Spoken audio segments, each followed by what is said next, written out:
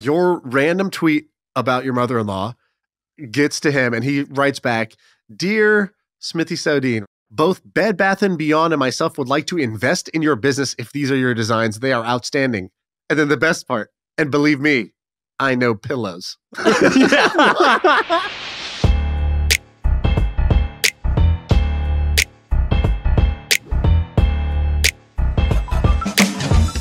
All right, we're live. Shaan, I've got 3 stories that I want to tell you about to kick this day's episode off. You ready?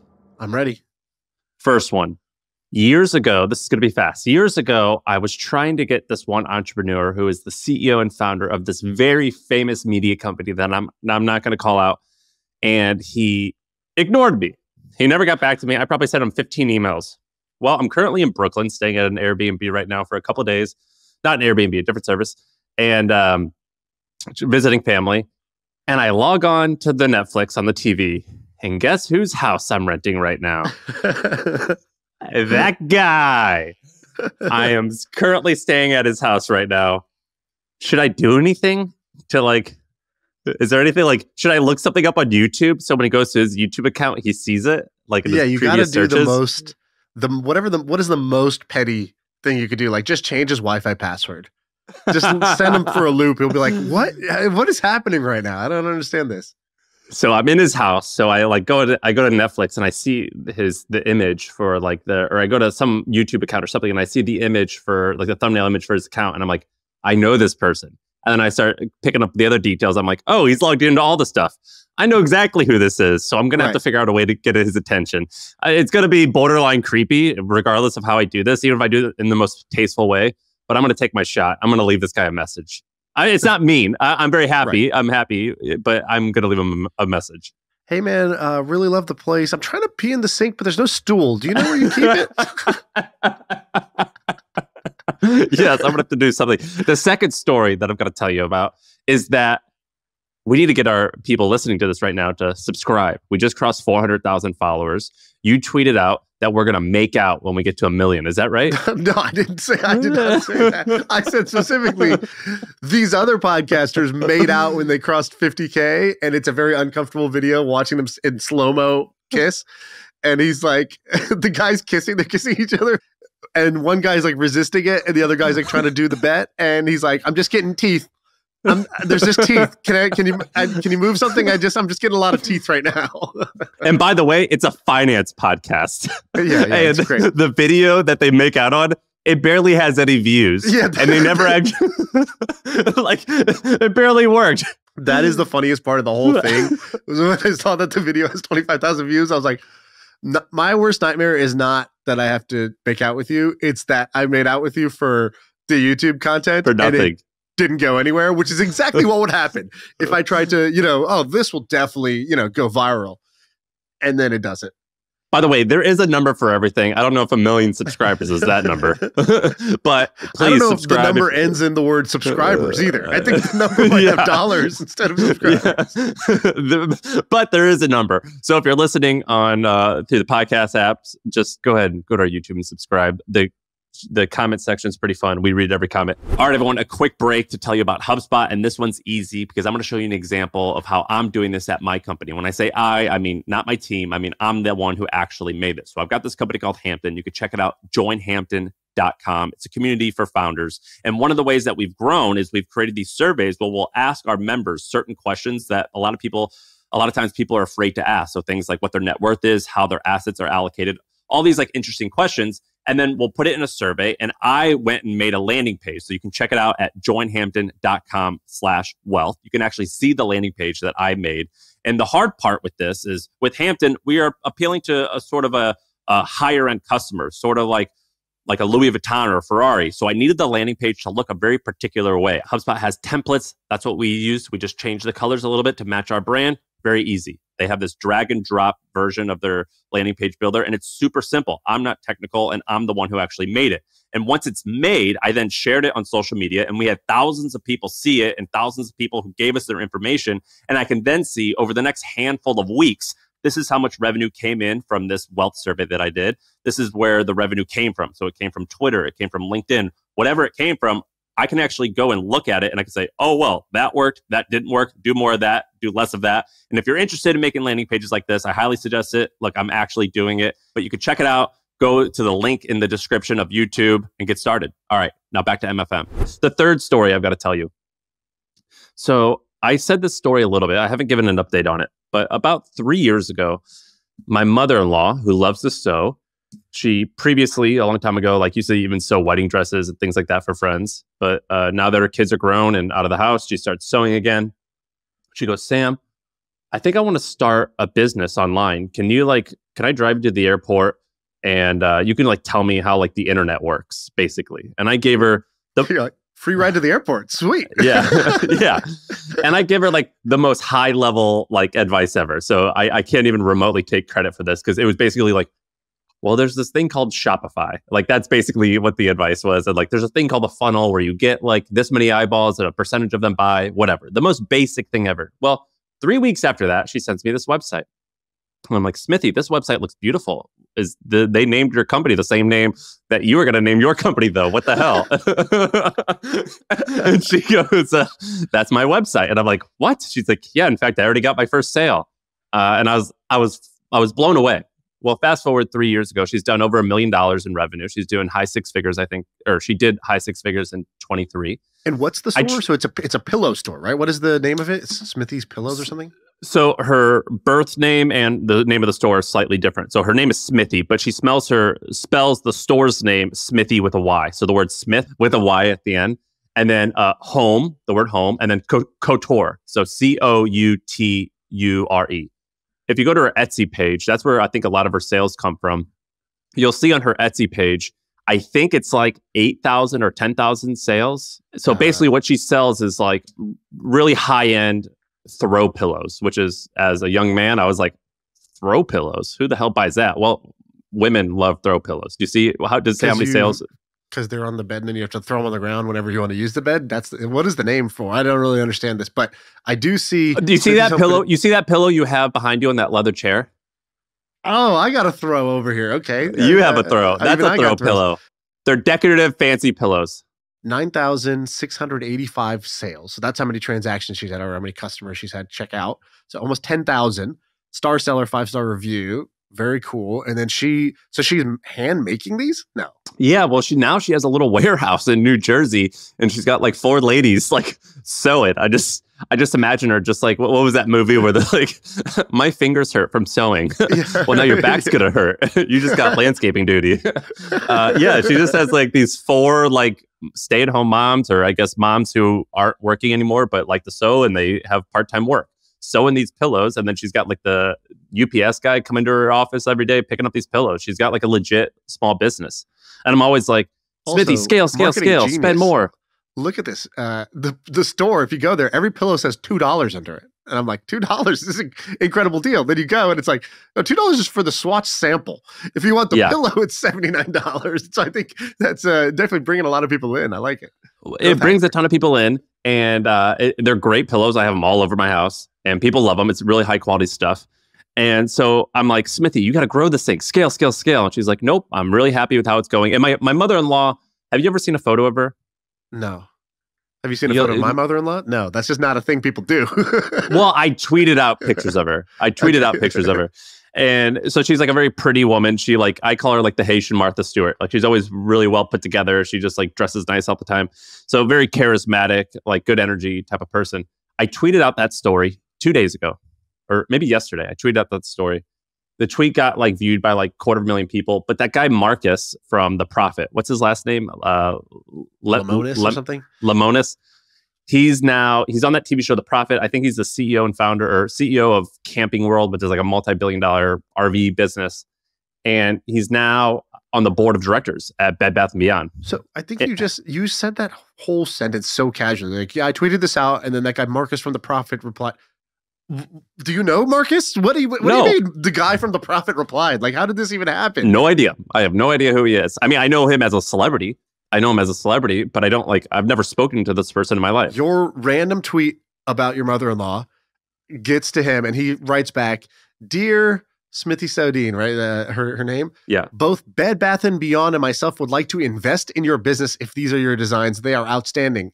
And then the best part, and believe me, I know pillows. And then the way that he originally communicated to me was he replied. So he tweeted that on his own, like in front of his old audience of like 600,000 people. He replied to my tweet and he goes, contact me. I would love to sell this in Bed Bath & Beyond. And I go, here's my email. He emails me. It goes straight to spam for some reason. So I'm thinking like, this might be I don't know. Is this really you? So anyway, I connect them and now they're meeting and he shared it on his Twitter that he wants to like meet her. Pretty wild, right? So like, I better get in the fucking will for this one. I deserve something. Yeah, you're gonna get like a loaf of pumpkin bread, but still pretty good. Yeah, son-in-law of the year, Sam Parr. I did not know that was the New Year's resolution. Good job. This is crazy that it got picked up like that, and good for her. This is such a cool story of how old is she? Right, she's probably in her like 50s. Yeah, she's in her 50s, and basically her, my wife is 31, and then her other daughter's 27, and so she was just like, my kids are grown, I've got time. What should I do? And she loved to sew. She always had an entrepreneurial spirit. Her husband is an entrepreneur as well, and she helped run their moving business. And they were like, let's, my husband's retired. I've got free time. I got to figure out something. And she just starts sewing these pillows, and she had the gumption to go and get this website built for like $3,000. Like she found a developer to make the website. She gets on Etsy and I teach her. When I say teacher, I don't actually teach her. I was like, yeah, I bet you Etsy has a way that you could run like $100 worth of ads. She runs like $100 worth of ads and gets a handful of customers. And from there, she spent no money basically on marketing. I'm like, how much are you spending on marketing? She's like, $300. I'm like, a day? And she's like, no, like over the past like 2 months. And I was like, scale that sucker up, baby. And she's like, nope, I'm happy with the workload. This is fine. It's going good. I like it. And her customers are coming back and forth. Now what she does is she goes into all the door building in New York City, there's fancy high rises with doormen. And she goes to all those buildings and they're buying her pillows to put in the lobbies of so she's got like these like contracts, these wholesaling contracts. Because that's what I was going to ask you. Because most annoying thing in the world for me is any business story that's like, I had this idea and then it worked. And it's like, yo, what about the middle part that I'm going to have to do of like getting it to work? What did you do? How did you actually get the initial sales? So do you know, was it just post on Etsy and Etsy brought some traffic? Or sounds like maybe she went door to door and kind of was showing her product to some people and got them to buy? She did what a lot of like, she didn't do any like crazy hacks. She basically had like 10 or 20 friends, including me, like buy her pillows at cost through Etsy. We left a review. She started getting reviews. She ran like, I literally think it's $100 worth of ads. The customers loved the pillows and they started telling their friends about it. And it was mostly all word of mouth. And then now she starts going to these doorman buildings to get more sales. But it was a very word of mouth business. So like I'll be with her and like her customers will call her and she'll just pick up her cell phone and just talk to them. I mean, it's like a small business where there's not really any hacks. It's just been word of mouth. Dude, so many amazing things about the story. I'll tell you 3 of the amazing things. Number 1, that you tweeted this and it got in touch with the guy from Bed Bath & Beyond, who's going to now get her to Bed Bath & Beyond. Number 2, your mother-in-law in her 50s decides to just start a business, become an entrepreneur. That's the second most impressive thing, that she took the action and actually did it. How many people do you know that would love to do it, but count themselves out? She didn't count herself out. I really respect that. Number 3, that she found her version of enough. It's hard enough to win. The even harder part is to actually enjoy the win and not let the win turn into a loss because you start to stress out and try to keep up with the thing or try to grow it, try to keep going because you feel some stupid pressure to keep going. So being able to say, no, this is how I want my business to run on her terms, even more respect for that. And actually, I got a 4th bonus one. This guy saying, and trust me, I know pillows. I am now going to end every tweet with some version of that. Like if I'm like, hey, I really like this app. And believe me, I know a thing or two about apps. Like what a gangster just style of speaking. I love this guy. I'm totally stealing this. You're going to see this. My next 10 tweets, I'm going to end like that. It's like when Trump used to end a tweet with like the emotion. Like instead of emojis, he would be like, the border is not safe. Sad. Exclamation point. He would always end his tweets like that. Well, it's kind of smart to this guy. This guy probably has no idea who you and I are, and he doesn't give a shit. But he probably saw the engagement of the tweet and he's like, well, if I could like pounce on this and just get like a little bit of like interesting press, like this could, or not real press, but get impressions, like it could be worth it to them. And who knows if I told Smithy, I was like, have your hopes low. Like, who knows if this is going to work out? It's a huge company, even though he's on the board or whatever he is. Like, that doesn't mean anything's going to happen. I don't think you need to be giving her advice anymore. I think she needs to be giving you advice from now on. Well, I agree with that. It was a little more therapist session, although she doesn't need that. But it was more like, oh, who knows? You know, I don't get your hopes up. All right. Well, Sam makes the will. Congratulations, dude. Yes, congratulations to me. I have a bunch more interesting stuff. Do you want me to dive in? Yeah. Give me another one. There's these ads I've been getting, and it's by this company called Mad Muscle. So it might be easier if you just go to Facebook ad library and type in Mad Muscle. And they have these animations. It's a popular ad I see all the time, where it's these cartoon looking guys. One picture is like a guy with kind of a beer belly at 20% body fat, and then a guy that's ripped at 10%. And like, it's very eye-catching ads that grab your attention. And they have got these other ads where it's like a guy doing a bicep curl. Yep. Very catchy ads. They're very catchy ads. I get this ad like crazy. And so I was curious who's behind it. And I found a very interesting thing. I do this with every ad that's catchy. I go to the website, I scroll all the way to the bottom where it says like trademark, and then I'll say like the real name of the company, and then I'll research the company. So check this out. There's these two guys in Ukraine. They started this company when they were 25. Their name is Ivan and Dmitry. Originally, the company was called, well, the whole holding company is called AMO. So AMO. But they've got three arms of the business. And the first part of the business was AMO Publishing. Listen to these numbers. So they kind of created like these little clickbaity like news websites. And then again, eventually they geared it toward moms. And so they have headlines like elderly couple divorces after 53 years of marriage. Later man sees ex-wife dating in a cafe. And it's an article.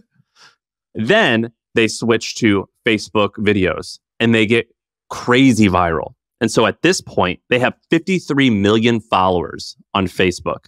They have this thing called AMO Mama, which has 14 million. They have AMO Nostalgia. They have AMO News. It's almost sort of like, I guess you could say like a Fuck Jerry, where it's like a social first news company. They get huge. They get 53 million followers. From there, they create this thing called AMO Pictures. Not years ago, but a few months ago, you mentioned these guys that have soap operas on YouTube. And that is exactly what Ivan and Dmitry pivoted to next. So they created this YouTube channel called Dramatize Me. Dramatize Me has 2.4 million subscribers and 500 million views, so a lot. And the average video is something like 20 or 30 minutes. And it's these actors like acting out a soap opera. And you could tell that a lot of the stuff is dubbed. So they film it one time and then they have Dramatize Me in different languages. And so they have different pages for each language. From there, they started launching these apps. And so their first big app that they launched, it was to help women exercise on their periods, which I guess when you're menstruating, I guess like you feel crappy and you don't want to work out. They created an app that helps you do that. That's got to be the hardest sale to make. It's like, yo, what kind of extra degree of difficulty did they take as an entrepreneur? It's like, we are going to help somebody do something they don't want to do right at the time that they don't want to do it. Wow. Yeah, I don't know. I obviously I don't understand that how that feels, but I guess there was a need. Then they launched this thing called Unimeal, which is a healthy meal plan app that costs $20 a week. So clearly they must have high churn if they're charging $20 a week right off the bat. And then from there, they create Mad Muscles, which is the thing that I saw. So their website, this website for Mad Muscles, according to SimilarWeb, is getting 11 million visits a month. It's insane. Wow. 500,000 followers on Instagram. And the app has 35,000 reviews. And so these young guys, they started this company when they were 25, just like 4 or 5 years ago. According to LinkedIn, they now have close to 400 employees in Ukraine. These young guys that nobody, at least in America, is talking about, have this massive media empire in the middle of Ukraine. And they are like the scrappiest people that I've ever seen, because they're just like launching stuff and they're like, oh, that works. Let's do this spinoff. Oh, it looks like they all have a similar problem. They want, I guess, to work out. We have a lot of middle-aged women. They want to work out on their periods. Let's create this thing. Oh, looks like workout apps was cool. Let's create one for men. And they are like, this is an example of what we've talked about many times of these just like scrappy people who just, I don't want to say soulless because that sounds negative, but they just follow the numbers like crazy and they don't overthink it. What's that meme that you were talking about the other day? It's called like the midwit meme, which is like in the middle, it's like create a beautiful product, study the market, whatever, yada, yada, yada. The one on the left with the idiot, it's like, just launch it and just keep iterating and just do whatever the customers say. And the smart person also says that. Launch it and see what works. Yeah, that's exactly what they're doing. These guys, it's so fascinating how they're running their company. This is a crazy find. Good on you. Props, Sam, with a Sampar special, finding this random app in the Ukraine or this company. I am impressed and confused. I'm impressed because clearly these guys are awesome and they're smart and they're figuring stuff out and they've built a really cool set of products and what looks like a pretty cool company. I'm confused because I'm like, they are doing 4 separate hard things at the same time. And I'm confused about that strategy. But, this is actually pretty common when it comes to startups in Eastern Europe. I've actually seen this several times, which is because they don't have a lot of venture capital, it's like bootstrap driven. And so they make businesses that are working and one business like unlocks the next, or they discover the next opportunity, or maybe one taps out, but it's still good enough to stay as a business. And so they end up with this like conglomerate of like 4 different things. And I've seen this like 10 times now. So I'm actually not surprised that this is what's happened here. But to go from publishing to then their pictures arm, which is like, their Hollywood arm or whatever that's making movies and shows or whatever, to apps, like those are not related really. Like you can kind of squint and be like, oh, we use the media to promote our apps. Okay, cool. But what about these like YouTube shows, like, or just in general, like maybe just spend money on Facebook ads and don't do all the other stuff. So I'm simultaneously impressed and confused by this. Well, first of all, I was not able to find any news about them. There was just like, even in Ukraine and Russia, there was very little information about them. I'm like, what is going on? This app has 35,000 reviews. I can't find anything about them. I had to search to find the owner. I eventually found their LinkedIn profiles, but it was really, really hard. And whenever that happens, I'm like, all right, I'm interested. I got to figure this out. You can tell how successful an entrepreneur is. Like there's many ways. Let's say I said, Sam, I'm going to give you an hour locked in a room with this entrepreneur. You have to figure out if they're going to be successful or not, or how successful they're going to be. And there's many questions you could ask them. There's many, ways you could quiz them to try to see if they're good or bad. But one signal that just really never fails, if you go to their videos, their pictures section, and you go look at some of the the titles and thumbnails for some of their things, it's exactly what you talked about. And people who do this, these people never lose. So here's the first one. Because they don't give a shit. Girl sent selfies to her boss, and then she's looking like worried. Next one, gender reveal went wrong? ? Third one, right? Like grandpa in the gym, ... nailed it. And it's like, these are things that human nature must click and must watch to find out how the payoff is. And this is like universally, broadly appealing content, right? People love to see the heartwarming thing or the gossipy thing or the the major screw up in some high stakes situation. Those are things that people have to watch. And that if somebody is creating content like this, it's just a matter of time until they create a product that goes mainstream, because they understand what makes people tick and what's going to get the click and what's going to get the conversion. And eventually they'll stop making silly videos, or they'll stop writing, funny tweets or posting on a meme Instagram page, and they'll work on a bigger product. And I see this all the time. I see this with younger people, but just in general, if you're running that goofy, TikTok account that's going viral, it makes no money, but you figured out how to get people to watch your videos, what makes people click. Eventually, that's the same person that's going to have that really successful D2C brand or create that app that goes, to the top of the charts, because they just get it when it comes to human nature. Well, I remember when I first started The Hustle, we got 50,000 subscribers in a short amount of time, and Tim Chen was the founder of NerdWallet. NerdWallet's now a publicly traded company. They write like articles for the best credit card or whatever. And he was like, hey, I want to invest. And I'm like, I was like, dude, I don't even know like how we're going to make money.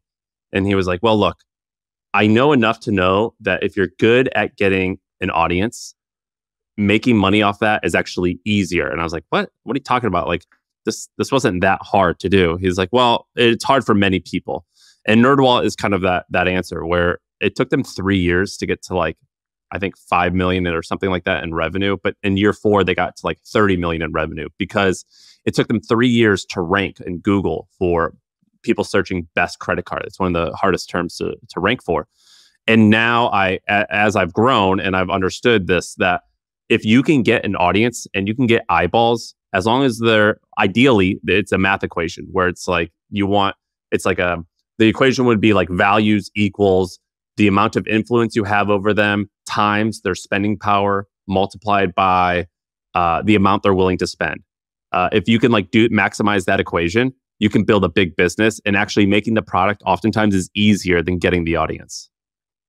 100%. And people who understand how to get an audience, they're going to win. It's the same way that when I meet people who are like elite at a video game, like a worldwide video game, it's just a matter of time till they're fatigued of that game and they decide to play the next game called business. And guess what? The same, willingness to grind, ability to figure out the meta strategy, ability to coordinate and collaborate with their team and communicate at very fast speed, like that's all going to work once they just pick a different game. So it's like, that or the sneaker flippers, the eBay flippers. When we started this podcast, it's called My First Million. I was interviewing people. How'd you make your first million? And one of the things I always asked them, one of my favorite questions is, if I was filming a documentary of you back when you were 12, 13, do you think I would have known that maybe you would go on to do such interesting things? Like, was there anything, would I have seen at that time you were doing something unusual for a 13, 14-year-old? And at first the reaction is like, no, I was just a normal kid. But then you're like, so what were you doing for fun? And they're like, well, actually I was, my neighbor had these extra golf clubs. And so I actually realized that you could sell them on eBay. And so I would go to old people's houses. I would knock on the door, ask if I could see their golf clubs, and I would buy their golf clubs and go flip them on eBay. You're like, okay, it's just a matter of time until you elevate from flipping golf clubs to whatever it is, SaaS software, whatever the bigger game is. But that's like such a high likelihood of success, or so highly correlated with success for people who have that background. All right, can I give you one more? We're going to do one more little small business one. Yeah, let's do it. All right. So go to this website called, it's dumpsterenterprises.com. All right. So is this not safe for work? Okay, here we go. It's safe. It's exactly what it sounds like. So this guy joined Hampton, and I saw that his company was called Dumpster Enterprises. And I was like, dude, what the hell is this? Tell me everything about this. And so I was like, we're on the record. I want to talk about this in the pod. So whatever you tell me, is that okay? And he's like, yeah, I would love to do it. So I got his permission. And so this guy named Ian, his background is basically that he learned a little bit about SEO and web design. And he started making just a handful of how to make money websites. And it was like, this is all kind of only going okay. And so he randomly met this guy because he was trying to rent, this guy Ian was trying to rent a dumpster. And he started looking up the best vendors to find in order to bring a dumpster to his house. We're talking dumpsters when you move, you want a little bit of a bigger dumpster that you keep for 2 weeks. And he meets this guy and he's like, dude, I don't know how to do any of this SEO stuff, but I know all these vendors that are similar to me. And this guy's Ian well, can I have the vendors and maybe we can work out a deal where I'll pay you for giving me this vendor list. And so he does that. And so after 2 years, he builds this website called dumpsterenterprises.com. And if you scroll down to our notes document, this guy was pretty crazy. He gave me his full P&L for 2023. And I was like, can I read this? He's like, yeah, I don't care. So he gave me his full P&L. So in year 2 of the business, he did $2.1 million in revenue. And the way that the business works is he ranks a little bit on search. It looks like he only spent $26,000 in advertising and marketing. So he's not spending that much money on ads, but some money in ads. And so he did 2.1 million in revenue. And the way his business works is you type in which area code or zip code you need a dumpster in, and then he forwards that lead to a handful of vendors or dumpster providers that he has vetted. They pay him, let's say, $100 for that lead. He's able to profit 50 because that's how much it costs him to get the leads. And he made it looks like he paid himself, but the business also made about $280,000 in profit. And he was like, this is a business. It didn't take me a long time to set up. He goes, I work a few hours a day and I travel a lot. And it's like, it's kind of a business that's been on cruise control a little bit.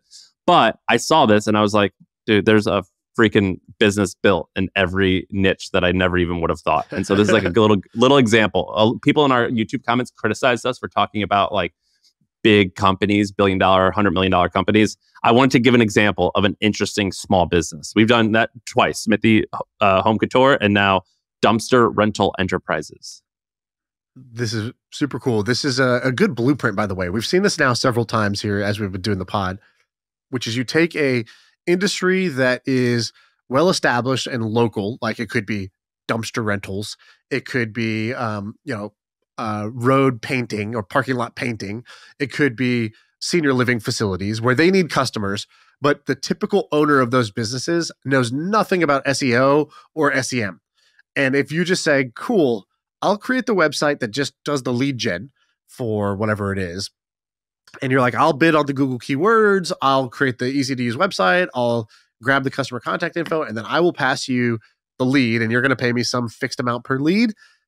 It's just a blueprint we've seen work over and over again. And it works even better the higher the ticket, right? So like senior living, for example, the people will end up spending hundreds of thousands in rent over, a 3 or 4 year time period of renting a bed in a facility, or pool construction. It's like a $30,000 project or something like that. And so a friend, you and I had a friend, or I don't know if you knew him, Dave Grossblatt. He had swimmingpoolquotes.com and he was making $2 million a year and it was basically like he only made his money 4 months out of the year. And so the other months he would just chill. Without having to do the swimming pool stuff, right? He's not actually going and doing the thing, right? It's like that quote, like the biggest taxi company in the world owns no taxis. The biggest hotel company in the world owns no hotels, like Airbnb or Uber. Well, the medium size, the most medium size pool mogul makes no pools, builds no pools. And so, high ticket. And then how old school that industry is. So how much of it is mom and pop operators who don't know how to do Google ads and don't know how to do SEO. And that arbitrage right there is like such a formula for a $5-10 million business that you can build by yourself, working, it's a very good lifestyle business. It's not hard work. You don't need a big team. You don't need a lot of funding. You don't need any of that. But sometimes they can be huge. So I've been doing research in this industry for a long time because I was obsessed with trucking. I talked about it a ton. I almost went into that business. And there's a bunch of people who are doing it for trucking, meaning the trucking industry has truckers, right? Yeah. So the trucking industry has a huge there's a shortage of people who have their commercial driver's license. And so if you can get someone who has their commercial driver's license and send them to a trucking company, they give you this massive finder's fee. But the biggest industry that I found that this works in is lawyers. So I found there's like a site called like superlawyers.com that's owned by Thomas Reuters, a huge multi-billion-dollar, tens of billions of dollar company. But there was like a lot of the early Web 1.0 businesses that I looked up were affiliates or lead gen businesses for lawyers. Because if you look at what the most expensive, and this is how you know it's a big industry, you can just go to Google Keyword Finder. I forget what it's called now, but it used to be called Keyword Finder. You could type in the word lawyer, and it will tell you how much you have to pay in order to get a click from Google for the word lawyer. Now, if you type in something even crazier, like mesothelioma lawyer, it's like $1,000 a click, meaning only 5% of those will close. So this company is having to spend, I can't do that math because I'm an idiot, tens of thousands of dollars in order to acquire a client who wants to sue someone or whatever for mesothelioma issues. Like it has the highest cost per click I've seen is lawyer related. And I've seen multiple of these lead gen companies for lawyers that are doing hundreds of millions in revenue.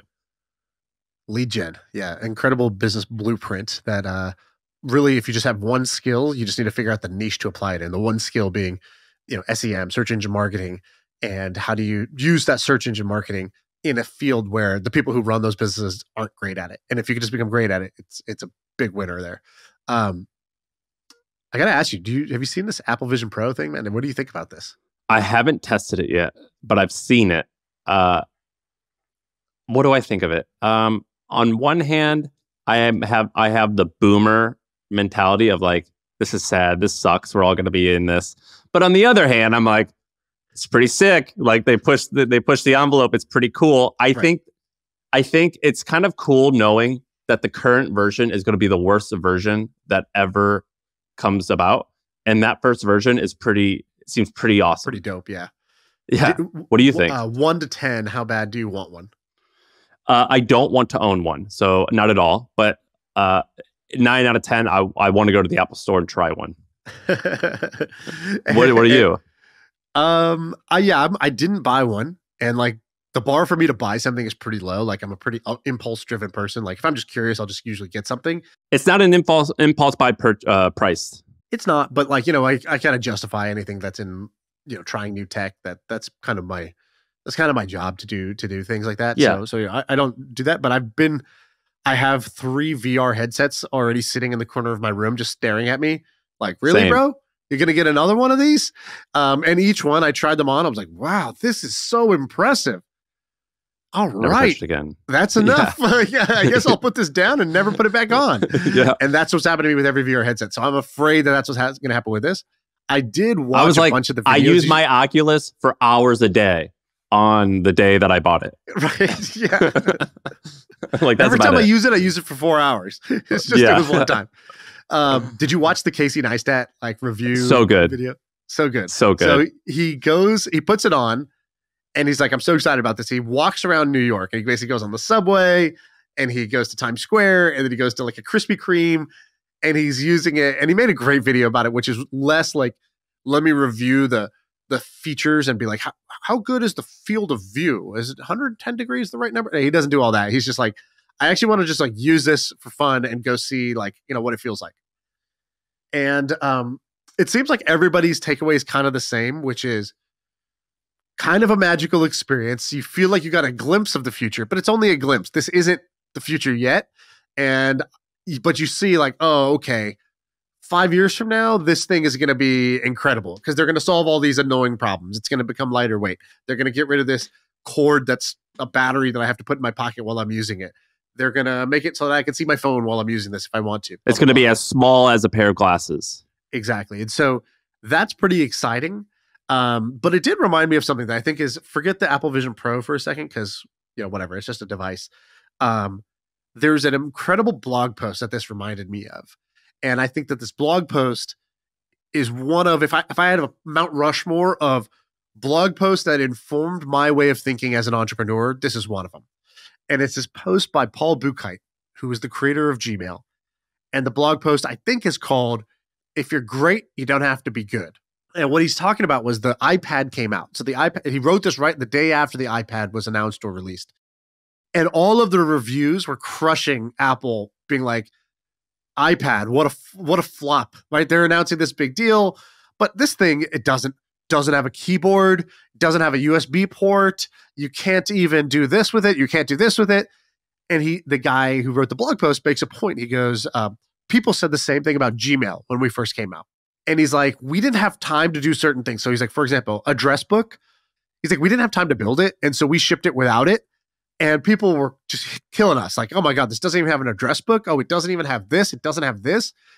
And he's like, we thought, oh man, we might fail because of this. He's like, but what saved us, and the same thing that's going to save the iPad, is that when you, a hit product is not a hit product because it's good in every category. It's a hit product because it's amazing. It's great in 1 to 3 categories. And he's like, for Gmail, we were like, cool, we're going to do, I don't remember what they were exactly, but I think it was unlimited storage or just 10x more storage than the previous email provider. Well, the Hotmail was giving you. Hotmail was giving you 20 megabytes. These guys were giving you 2 gigabytes. He's like, the second thing was super fast search. So you could find any email. So he's like, even though we didn't have your address book, if you just typed in somebody's name, you'd immediately find the last email from them, and that you could just use that email, to contact them again. He's like, and the last thing was threaded conversations. He's like, basically the ability for each email not to just be its own thing, but every reply in one email thread, you can just see it all together. And he's like, we just wanted to be great at those 3 things, and we delivered. We were great at those 3 things, and it worked, even though we were missing these things that the experts all told us we would get slammed for. He's like, the iPad is the same way. He goes, the iPad does not have those ports. It doesn't have the USB. You can't connect a keyboard. You can't do all this right now. He's like, you know what it's amazing at? It is great in that if you turn on your computer, it takes a minute and a half to get to like being able to use a computer. Like it has to boot up and it has to go to the login. He's like, with an iPad, you literally click the button and it's ready for you to use. Instantaneous. He's like, number two, it's great for watching videos on your couch. He's like, it's not super good for productivity right now, but man, is it amazing just to be able to walk around with a screen that you can watch videos on. He's like, it is 10x better than the previous way. And so when I looked at this Apple Vision Pro, there was a bunch of people that were like, oh, it can't do this and it can't do that. And what I've learned is don't discount something because of those like kind of those limitations. Like basically does it have any extreme strengths? Because if it has a couple of extreme strengths, it's actually going to be a winner. Well, does it? There's this one ad that I think shows one of the extreme strengths. Watch that ad for a second.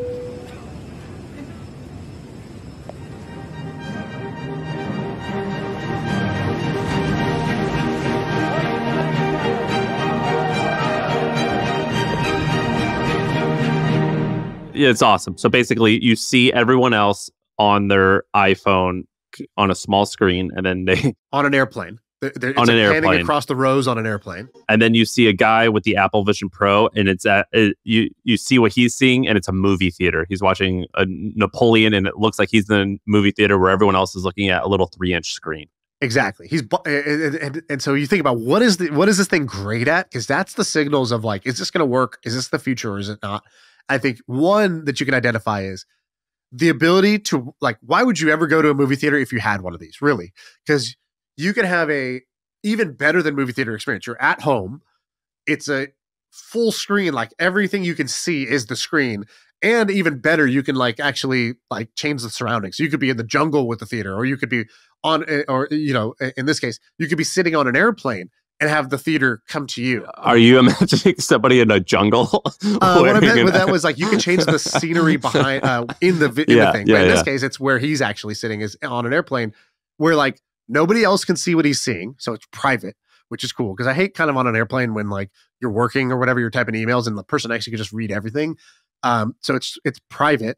I sat next to a guy on the airplane and he was an old guy. And so the text on his phone was huge. Yeah. And I could see him talking to his assistant and I could see his name. And I looked him up on Wikipedia and it was a famous producer. And I'm like, oh, it makes sense. This producer lives in this city where I'm leaving from. And so like, I knew like all about this guy just from seeing his text messages. It was weird. So I think private video is one way that this is great. I think the second way that's great is like the theater experience. I think the third is like any sports or concert experience.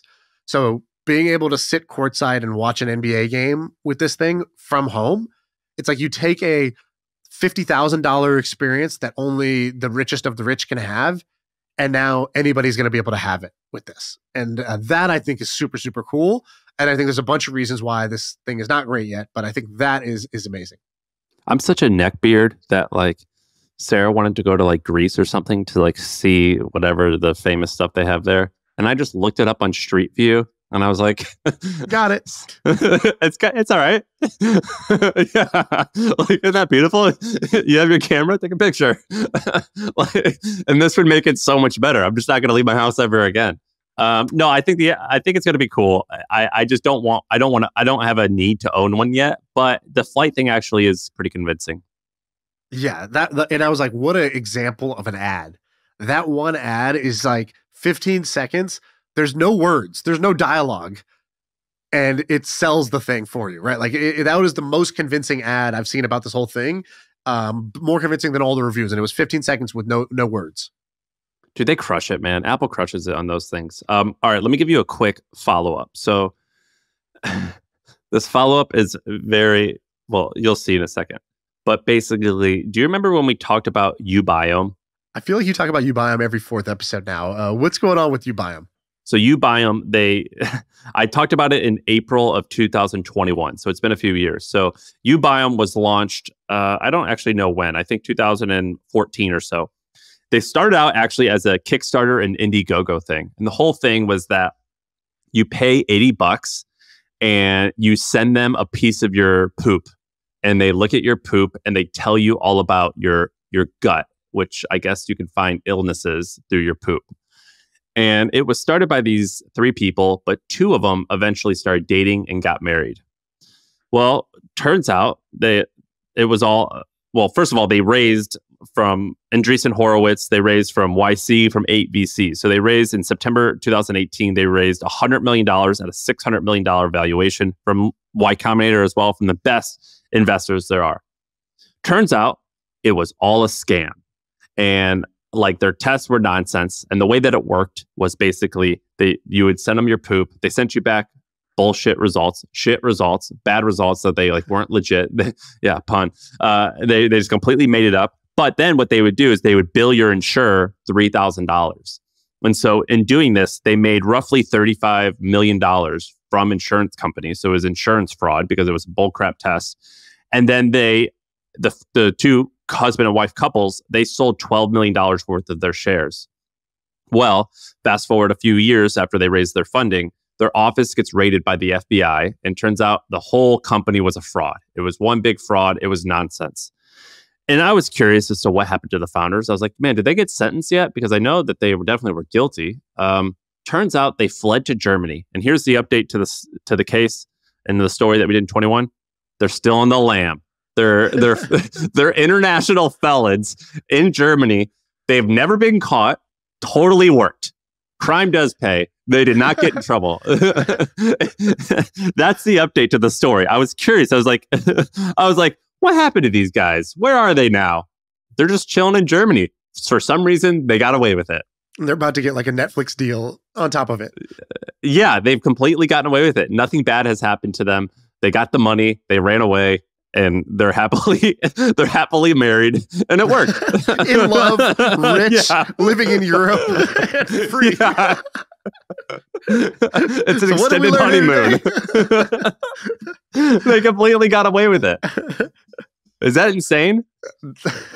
Yeah, that's crazy. Also, I feel like Germany is not like the place I think about when I'm like they ran away and hid in some country and got away with it. It's like Germany. I feel like Germany should be able to find them, not like some small island somewhere. Well, I was reading their Wikipedia, and at the bottom of the intro, it said like they currently are international fugitives living in Germany, and it said they have no intention of coming back to America. Like, yeah, duh. And do you think how do they know they're living in Germany still? Like, wouldn't they just leave if it's known I don't that know. they're in Germany? Maybe they're. I don't know. But they know that they're in Germany, and they've completely gotten away with it. So they've raised $100 million. They stole $35 million from insurance companies. So we're talking $150 million close to. They know they're in Germany, and they're just chilling. They've gotten away with it. One of the most successful Indiegogo projects of all time. Is it really? Yeah. Well, given the outcome. Money, marriage. Money, love, fame. Great European lifestyle. Did you see that crypto documentary on Netflix about, remember the what was it called? What was ICO scam that these like two Brooklyn kids did in like 2020? You remember that? I didn't watch the I know what you're talking about. I didn't watch that one. What was it called? Or what was their scam called? I have no idea. I just saw the Netflix trailer. That's all I saw. I remember I've seen the scam 20 crypto scam movies, and I'm like, I think I'm good on that category for a little while. Well, we were making fun of them because we were like, no, I don't want to invest in any person who says they've got some amazing technology and they've got perfect teeth, a red Ferrari, and abs. And we were talking about this guy, and obviously it was clearly a scam. They paid Floyd Mayweather to endorse it. They paid what's that guy, DJ Khaled, to endorse it. It was like clearly a scam. And this founder of uBiome, Jessica Richmond, her background: Stanford, Oxford, Google, and McKinsey. It's crazy, right? By the way, she lied about her age. So on her, everyone was like, dude, you're not 30. You look 50. And her weight, too. No, she completely lied about her age. Like, it was like a known secret in Silicon Valley at the time that this woman, because I know what it was. She made Forbes 30 under 30. And everyone was like, dude, you are not under 30 years old. Yeah, that's hilarious. Just a 43-year-old on the Forbes 30 under 30. Yeah, she completely lied. Everybody. On their About Us page on the Indiegogo, each person has their background, where they went to school. And then some people so for her, she's got Stanford, Oxford, Google, McKinsey. But for other people, they don't have like 4 impressive things. They just went to undergrad and then that was it. So they just added like random taglines under them. So it's like Jennifer from customer care, cool under pressure. Yeah, no shit. Next one, Samantha, customer care, appetite for knowledge. Another one, hunger for fraud. Just absolutely no conscience. Yeah. Great at hiding. Exactly. And you could like Google her name, and you could kind of see some pictures where she's not wearing makeup, and she's just like it's just like a normal photo that's not like a press photo. At the time of a lot of these photos, I think she was supposed to be 29 years old. And if you look at some of these like YouTube videos of her, so there's a YouTube video in 2016 of her, and I think at this time she was supposed to be like 28. She looks 40. She could be even higher than 40. It's obviously that this woman, or it's obvious that this woman is She's not like, I'm an 28. old soul. And people are like, nah, you're just old. I think. Yeah. Yeah. It's like, you are an old soul. You're an old body too. I mean, everything. Yeah, you're not under 30. This is crazy. Yeah, that's a real yes and. Yes, you are an old soul. And also. So she married the co-founder? Yeah, the guy with the beard. They like fell in love and got married, and now it's like they're Bonnie and Clyde. It's just crazy. They got away from. Hopefully, if someone who's listening to this has worked there, can actually give us insight. But I looked for like any type of like update on this story that I could find, and everyone just says, "Yeah, they're just hanging out in Germany. They're just." I mean, it sounds like they're living a normal life, and they completely got away with it. The haters all said it was a fraud, and the haters are right. Shout out to the haters. Yeah, it says, listen to this. It says, there's a headline. It says, the poop testing startup founder who lied to get on the 30 under 30 list is now officially a fugitive. Yeah. And so like, I guess everyone knew that it was nonsense. Oh, by the way, here's her age. She's 47. She's 47 years old. And 2 years before that, when she was 45, she was on Forbes 30 under 30. That's a caper, man. The husband, I mean, he just gets wrecked in this statement. It says, defense lawyers have informed the government that Richmond is suffering from a serious medical condition and Apti is her caretaker. I mean, it's like you go to a party for the first time with your girlfriend and she's like, oh yeah, this is my friend. Shaan, my friend. What? And they're probably just, and he's like, yeah, he's like all fucked up, man. He's shitting all over himself. He's in a wheelchair. This guy's he's in a horrible spot. You guys should see this mess. He looks disgusting. I think we should do an annual update on these guys. Actually, let's mark it down the calendar. Every February 7th, we should just update Still on the Run. Crime still pays, I guess. It is insane. Did Sam Bankman-Fried get sentenced yet? Dude, I don't know. I feel like the last thing I heard was like, oh, they just like removed 5 counts, like real quick, just like on a Friday news dump when other stuff was going on. It was kind of BS. Yeah, I think he's actually not going to serve a lot of time. And then Elizabeth Holmes, how much time did she get? Was it 9? Well, she kept having babies and was like, I can't go to jail. I'm pregnant. And they're like, ma'am, you can't keep this. You can't have maternity leave from prison. Like, you can't just keep staying out of prison that way. And so eventually she had to go. By the way, this is hilarious. The Wall Street Journal reporter described the efforts by the newspaper to track them down, believing that they live somewhere in central Berlin. And it basically says they located a building that was used for like the postal address for them, and they were getting mail there. However, they were unable to find where they were actually living. So I think it's the building is in Germany, but that may not be where they're actually living, which would that feels more right. That we don't know exactly where they are as they're on the run. Maybe. Who knows? But that's the update. We're gonna come back to it in a year. Dude, they should just trap her. They should do like a honeypot. They're like, okay, how do we get her? We need her ego. So it needs to be like, we're having a contest for the 40 under 40 Berlin. Yeah. And it's like, they know she's going to throw her hat in the ring. She just can't resist. She's like, I need the recognition. Yeah, dude, I watch Cops all the time. That's my favorite show. And one of the ways that they catch guys who have warrants is they mail them a thing that says, you won free Yankees tickets. You have to come, pick it up at this location. That's like a famous way to, have you ever seen that? No, but dude, they do this all the time. It's kind of the same thing.